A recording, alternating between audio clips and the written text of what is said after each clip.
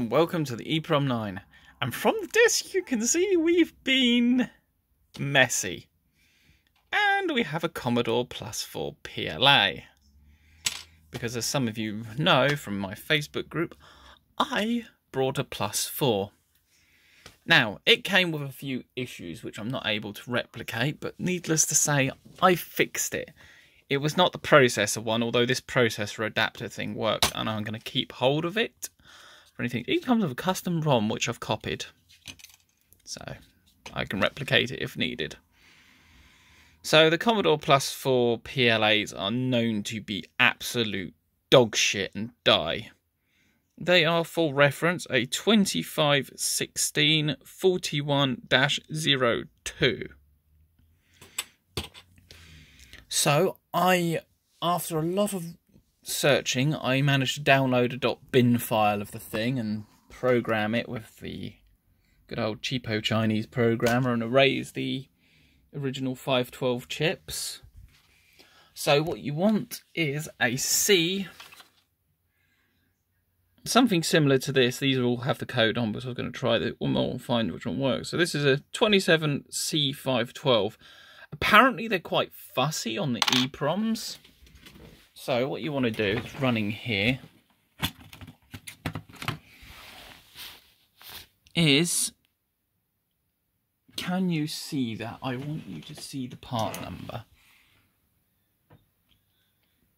So it uses a M27C512-15FI F1 or FI.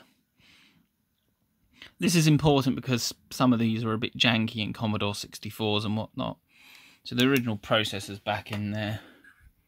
It's hot. The ROMs are all hot.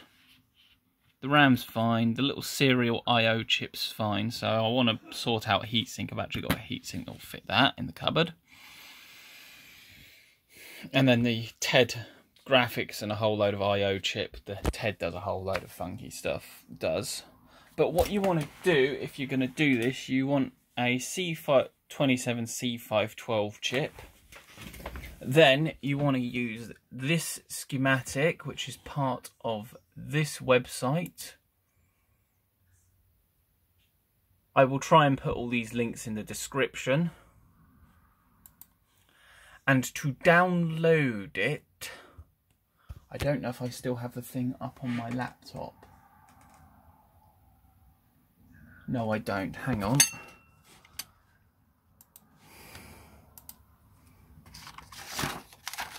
And the pinout between the Commodore 64 and the Plus 4 is the same, which is why this adapter works.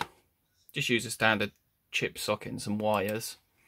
As long as you got an EPROM programmer, which is a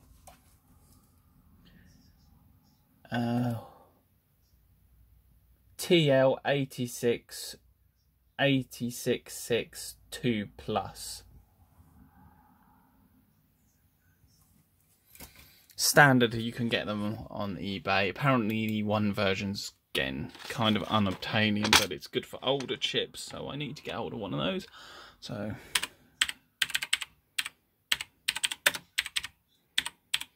for PLA bin. Oh, I love it when fingers refuse to listen to brain. And the website you want... Oh, what?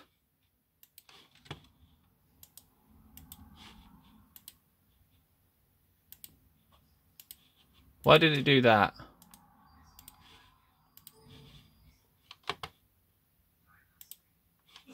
What? It wasn't doing that earlier. What?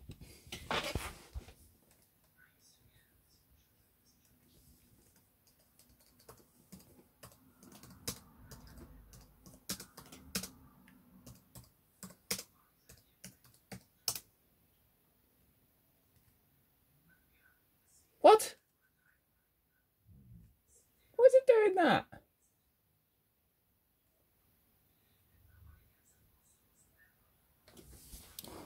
That's bizarre.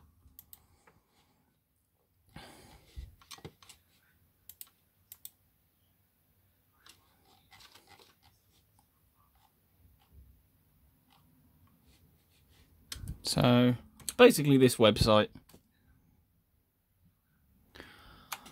But how you navigate it, I don't know.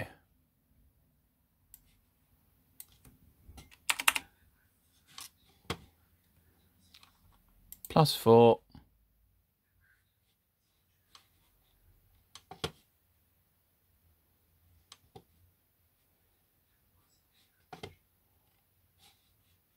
Archives. Firmware. Here we go. And it is PLA 256141-02 bin. Want to burn it to a 512K EPROM because it's a 64K file. Something like that anyway. It's whatever it is. Yeah, 64K KB file. You times that by 8, you get 512.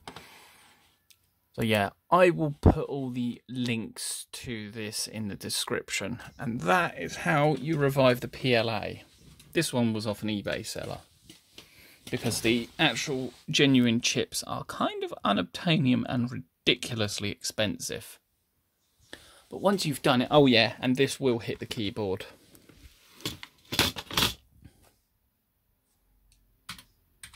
You can run a test program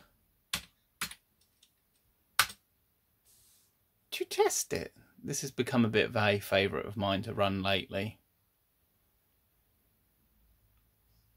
It crashes at 30 odd. There we go, 37. Same as the Amstrad CPC464, actually, interestingly. So, thanks for watching. Hope you enjoyed. And the +4 lives, which makes us very happy. I'm just going to heat sink all the chips now. So remember, the Commodore pinouts, I'll put all the links in the description.